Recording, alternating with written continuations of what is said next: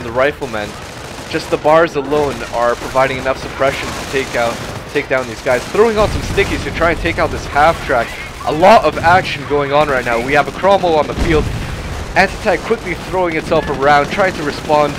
We have an overdrive engine on this Cromwell just so it can move very fast. It's very good micro going on, very good battling.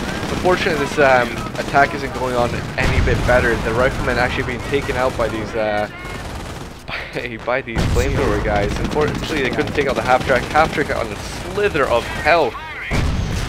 This bunker was turned into the medic bunker in the center, and I'm going to actually say good job. That is a very good choice. I like that because all these infantry, as you can see in the center, those medics are going to be busy picking up all those guys, turning them into free grenadier squads. I like that. And unfortunately, the Cromwell getting blocked by this Ostwind, taking backfire from the anti-tank, out of the range of the anti-tank, however.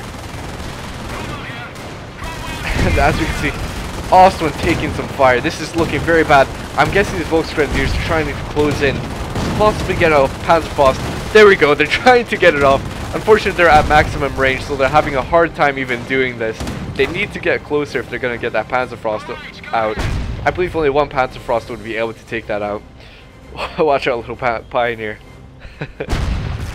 Gotta get out of there. Get out of the range. And there we go. A little Panzerschreck and Panzerfaust, should I say. Wow. Funnily enough, one Panzerschreck was not enough. Probably because Cromwell is a bit heavier armor. One more Panzerschreck should do the job. Just want to see this thing blow up in glorious fireworks. And here we go, another one. Now you gotta ask yourself, was 70 ammunition to take out a little slither of health from Cromwell worth it? Well, it's up to you, but I think he could have easily maybe gotten a Grenadier squad down there with Panzerschrecks and, you know, just blast it away. Save that ammunition for another day.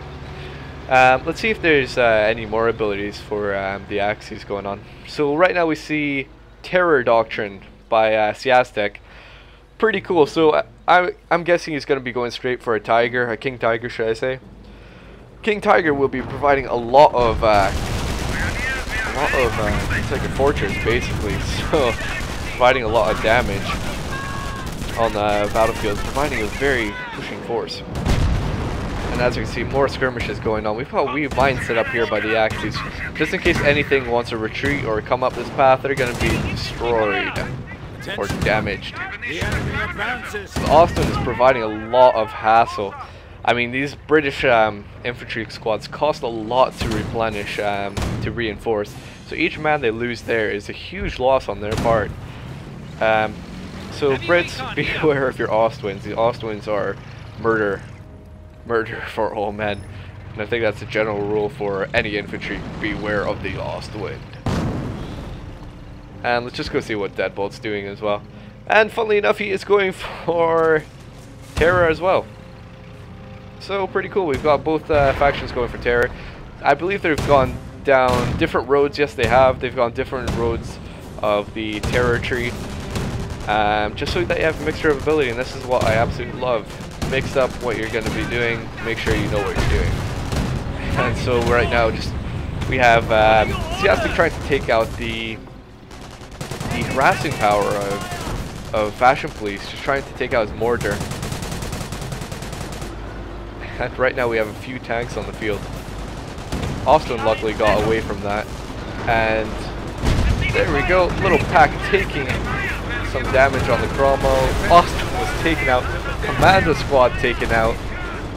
A lot of damage and deaths being inflicted right now. Let's see what's quickly happening over here.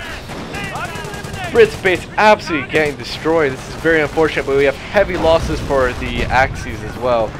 Axis losing a lot, Brits losing a lot, so it's quite evenly stretched out right now. We are losing ground. This infantry section is in a lot of trouble right now.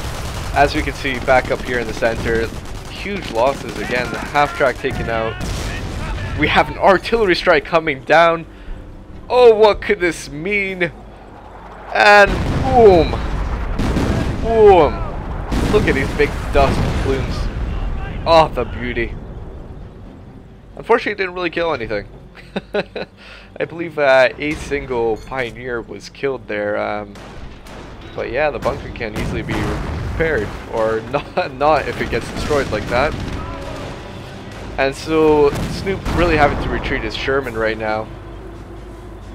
And what is that? Is that I'm not sure if that's actually artillery. Let me switch on over to Fashion Police.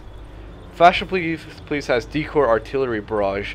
So I'm always a bit reluctant whenever I'm playing against the Brits if they're going to be throwing down a real artillery barrage or not. Sometimes you can actually tell if they're going to be throwing down a real or fake artillery barrage. How do I know this? I know this because of how desperate they seem to be. If, for example, you're pushing very deeply on them and you know they don't have much artillery, then you know that they're desperate and they're going to try to make you retreat or make you try to go some different way. So yeah, if they throw down like a little red smoke, I try to go about through it, but you know, I'm not too worried. And we have a forced retreat going on right there. Probably doing that because he just didn't have the Axis just didn't have the fighting capability there to push back all those American squads. So just push them back forcefully. Bit of ammunition, push them back away. And now it is a battle of the victory points. I believe that was another decoy artillery barrage going down. It's a very useful ability. Sometimes if you don't know what's real or not, it could be good for pushing people back. And here again, little fine detail. Pioneers taking ammunition from destroyed wrecks. Always try to do that when you can. As you can see, you can even take it from your enemy's wrecks. Just all the ammunition you can get. Why not? You may as well if you're going to be getting all these abilities and such. And so right now we have one base by the Brits and two base.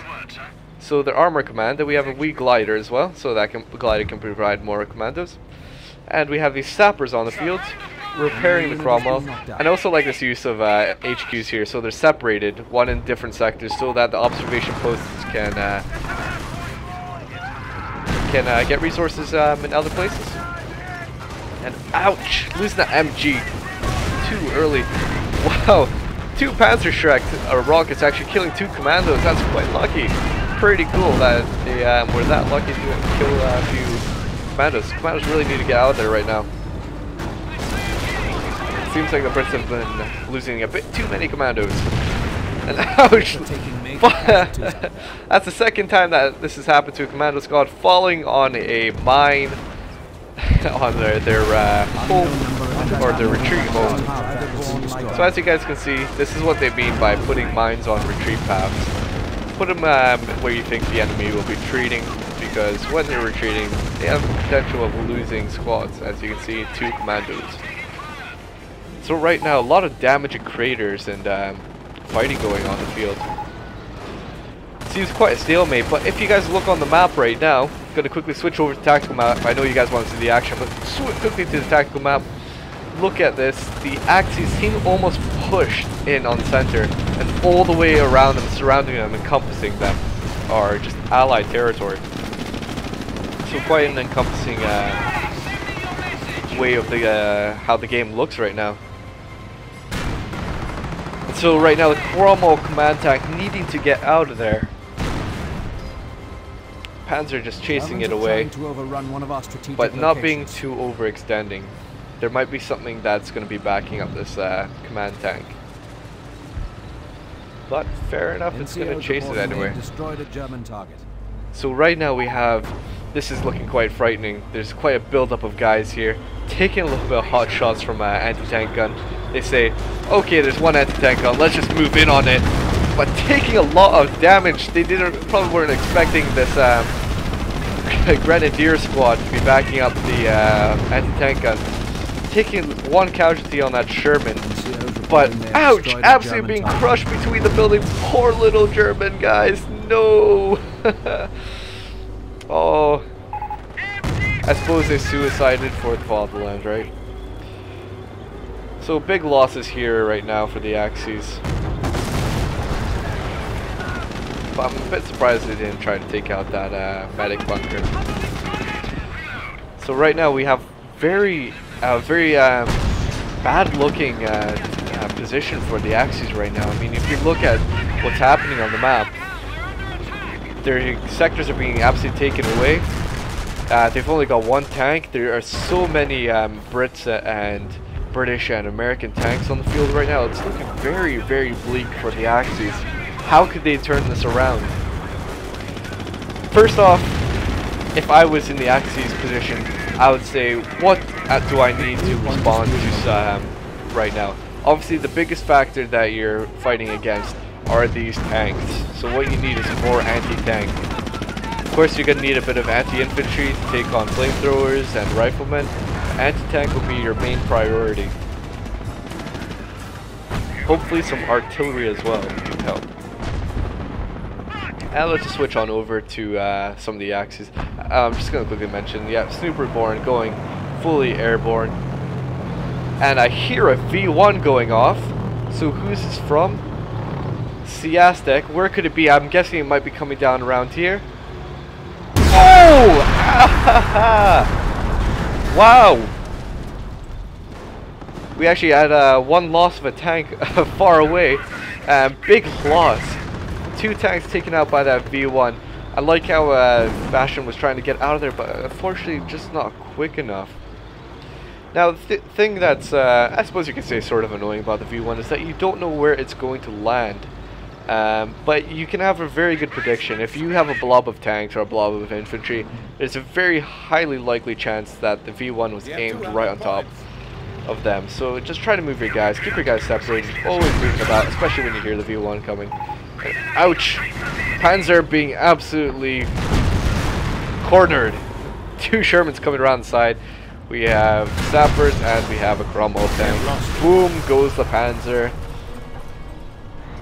Bye bye goes Hans. And here we go, we got a King Tiger on the field. So as you guys can see, the 2 Axis players went different ways on their commander tree. One went for V1, and deadb0lt went for King Tiger straight away. So now we have this big fortress. Now, King Tigers aren't unstoppable. They are destructible, especially when you throw sticky bombs and use other anti-tank to take them out. But they are just big mobile fortresses, so be wary of them. King Tigers can be definitely game changers, as has been proved in many previous games. I absolutely love this. King Tiger needs to retreat backwards out of this.